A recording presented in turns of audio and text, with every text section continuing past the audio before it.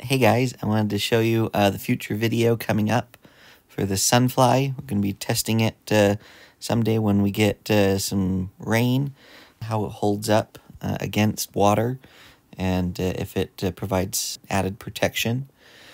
I'd also like to hear from you as far as what videos you'd like to see. Over here on the right hand side of your screen, you can see all the videos I've already made.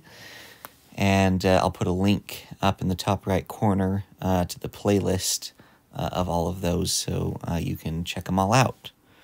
Okay, let's get on to the video. Guys, today is the day we get to test the actual temperature difference the Sunfly makes on this clam tent. Had a double of a time getting out camping this month due to a number of complications, so the video today is taking place in my backyard. But this will work great. Not a cloud in the sky.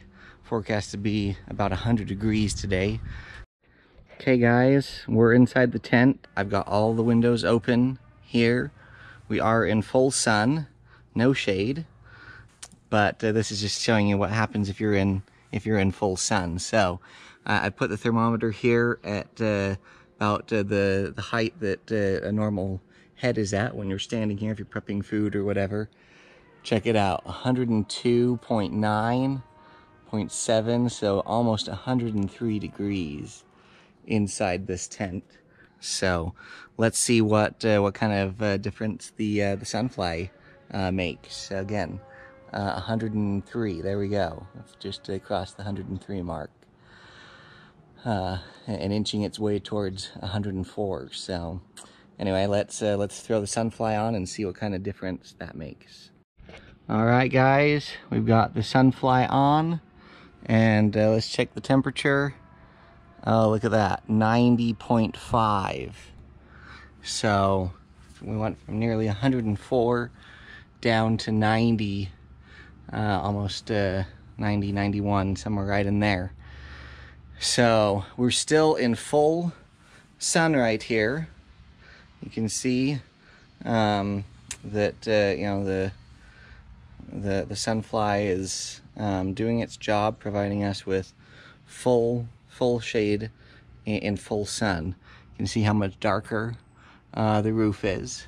At the height of the day, it's almost noon now, we've got a nice patch of full shade here. Now, there's still a little bit of airflow that is lacking through the mesh here. We hardly have any wind here today. So anyway, it's still plenty warm, but boy, talk about a difference in temperature compared to being in here when the sun was coming down. You got that greenhouse effect. Now I don't feel any of that heat coming down through the top at all, and I can actually feel the nice subtle breeze that there is outside coming in and keeping the space cool. So let's take a look outside and see how the Sunfly looks, doing its job, reflecting very nicely. It's somewhat misfit right now because I didn't take the time to stake out the corners and everything on the clam tent, but nonetheless it's doing its job. Whew, need some sunglasses when you look at that. That is bright.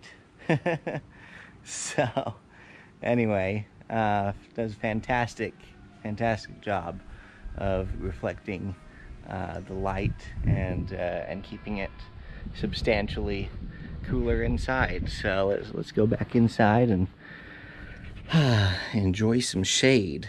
So that's probably the biggest thing, you know, just to be able to get out, you know, even if it's 90 degrees, recognizing that you know, certain humidity conditions and stuff affect it. This temperature sensor that I have is only ambient air temperature. It does not take into account, you know, humidity and what it actually feels like. But humidity and stuff aside, if we just think about this for a minute, you know, just being able to get out of the sun's rays and having a fully shaded spot to sit and B, during a day when you're, outside camping or whatever, can just make a huge difference. Splash some water on your face, get a little fan going, and you'd be able to cool off and stay pretty comfortable in here, even on days like today that are going to be upwards of 100 degrees. So anyway, so let's compare. Now that I've gone through that exercise, let me take the temperature sensor outside, put it in the shade of that tree, and let's see how the shade of the sunfly compares to being just under a tree. Okay, so slightly cooler under the tree, 88.2, 88.0, 87.8, depending on how the breeze affects it, but somewhere in the upper 80s. So there's about a 3-4 degree temperature difference being here under the tree versus inside the tent, which is to be expected.